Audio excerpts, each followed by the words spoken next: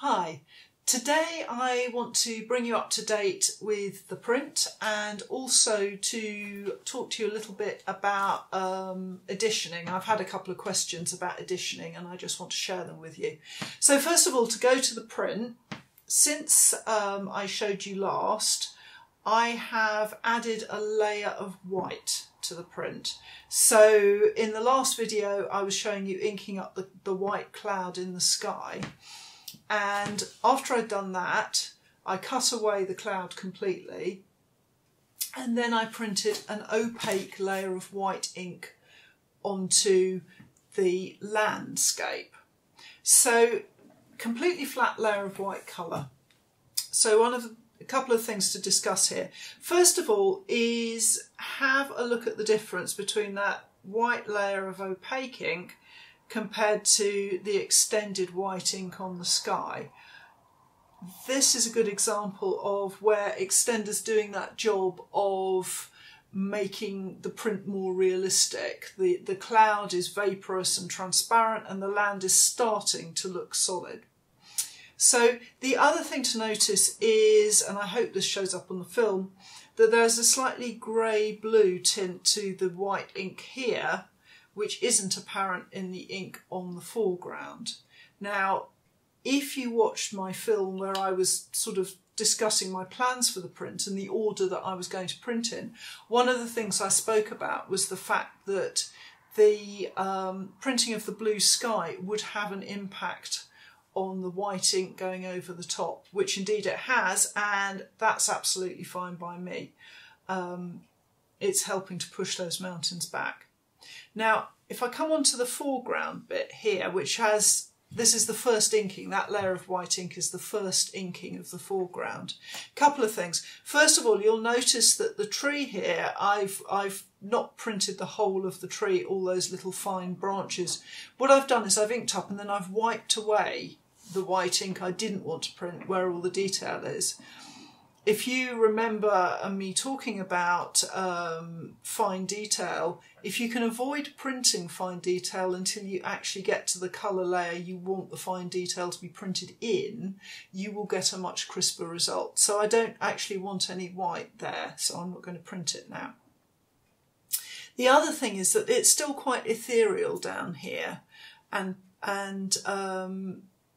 it's not opaque enough for me, so I'll probably put another layer of white ink on that area to make it bolder. Now, this is something that I quite often do where I will double ink rather than putting one thick layer of ink on. I'd rather put two thin layers of ink and keep everything crisp than risk things getting blobby because I've put a thicker layer on. Again, this is going back to Japanese woodblock printing, where the idea of double printing to build up layers of colour is quite common. So probably two layers of white on the foreground without actually cutting anything away. So double layer there. And the next thing I'm going to do is I'm going to put some shadows onto the far hill. So let me show you the block. So I can just swap that out and just put that somewhere safe. So if we go to the block now, you'll see that I have been at the inking up again with the paintbrush. And this time I was using, I was actually using watercolour but black, and again, you don't have to use watercolour, any gouache, children's poster paint, something cheap and cheerful is absolutely fine. The reason I was using black in this instance is because the bit that I'm going to cut away now is the bright white snow where it's lying sort of in the hollows, and these darker bits are going to represent the sort of darker areas where the sort of spines of the hills are and more in the background. Now, it's really important to say that I'm not going to print this dark. We're still, in terms of the inking, going to be a pale bluey grey. So that's one of the things you kind of have to get your head around with this technique, is thinking, visualising the print as a different colour maybe from what it looks like on the block. So yeah, this is going to be very pale when I print it, although it looks very dramatic here. So in the next video, or the one after that, I will show you some more cutting, because there seems to be a real appetite for watching that. So we'll try and do some close-ups of me cutting this area out for you. So now I want to answer a couple of questions about editioning that I've had. And can I just say about questions, really lovely to hear questions, and thank you very much for engaging with me making these films, and it's fascinating to hear what you're interested in, so please do that. It's probably best, if you've got a question, to use social media to ask questions.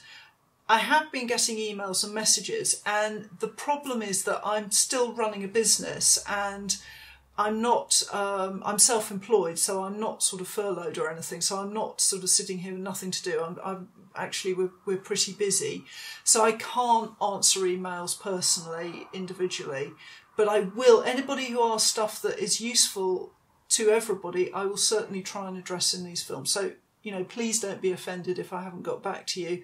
It's not because I don't want to, it's because I can't. So to go back to editioning, somebody was asking how many of my prints I'm making. So this print here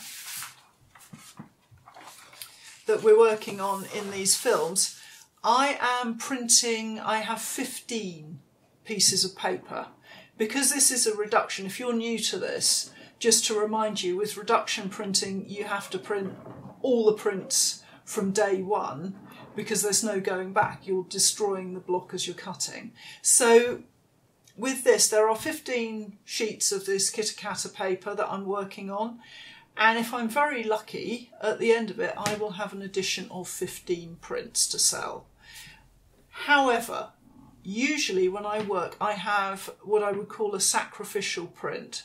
So one print at the beginning of the edition that I use to make colour changes and things. So I'll print a colour, and then if I don't like that colour, obviously the first one is my tester, and then I'll make changes. So hopefully 15 prints, but more likely 14. And sometimes things can go wrong, especially with something like this, because the whole basis of this print is the immaculately clean paper. So if I mess up and get a blotch of any sort or a thumbprint on the paper, I can't then sell the print. So yeah, 15. Cross your fingers for me. Somebody else was asking about the variable quality of these, because I've been doing shadings in the sky. Somebody said, well, they won't all be identical, so how do you manage that in an edition? Now, with something like the shading in the sky, this particular print that I'm making is not going to be variable. There will be tiny differences, but that's because I'm hand printing, and my attitude is always, the beauty of prints is in the hand printing. If you want it identical, then get a laser print, and then that's absolutely fine. I'm invested in the hand process, and there will be tiny variables. So this is an addition, and there won't actually be a noticeable difference between all of them. However, I don't always work like that. So I've got an example to show you here. So this is a print called Vale Raking Light. It's called Vale because it's Aylesbury Vale, which is kind of close to where I live. And this one has got a very painterly sky. So when I was inking this, I was using lots of little rollers with different colours, and I was more or less painting on the block. And you can see that there are changes of colour within this. And actually, this is also a really nice example of when you can add texture from the roller. So I don't know, hopefully you can see here, there's sort of almost speckles in the sky. I'm going to see if I can get Ben to focus on that one. And in my video where I was inking up the cloud, I was talking about the fact that you could add texture with a roller you know, the more you work the roller onto the lino, the smoother the inking. And normally that's a really good thing. But occasionally, if you just deposit, allow the roller, so your hand is loose and you just let the roller drop onto the lino, then it will deposit the ink. And here it's depositing texture. So there's almost this like spotty quality to it, which is quite nice here. So this print is very variable. So it's a sort of variable edition, if you like. There are 14 in the edition, but they are all quite different, really. So what I do is I call it an edition, but we photograph each print. And then when clients get in touch to buy, we will show them the photographs and let them choose whichever one they like. And one of the things that's really interesting about this, and quite a good lesson for printmakers, I think, is that when people choose from a variable edition with me, they never ever, or very seldom, go for the one that I would choose. Because when I look at this, I'm looking at the registration, I'm looking at the inking and all that kind of stuff. And so I bring all that technical worry and concern to the print when I'm choosing it, whereas the client is just thinking, oh, I like that one, it's got more blue in it, or whatever. So that's kind of good for printmakers.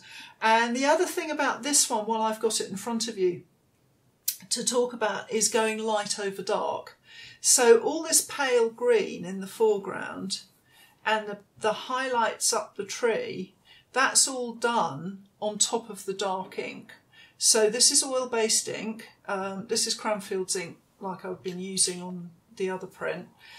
And here I've inked the tree very, very dark, and then I've simply dropped in the green.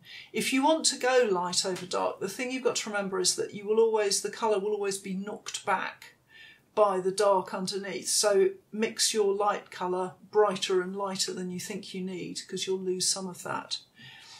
So the final thing about editioning is that I do occasionally do prints where I do completely different colours for each print. So if you go to my website and have a look in my gallery, look at the Near Applecross series, and those are one-offs. They're mono prints. They're the same cutting but completely different colours, so I count those as not an edition. They're just one-offs.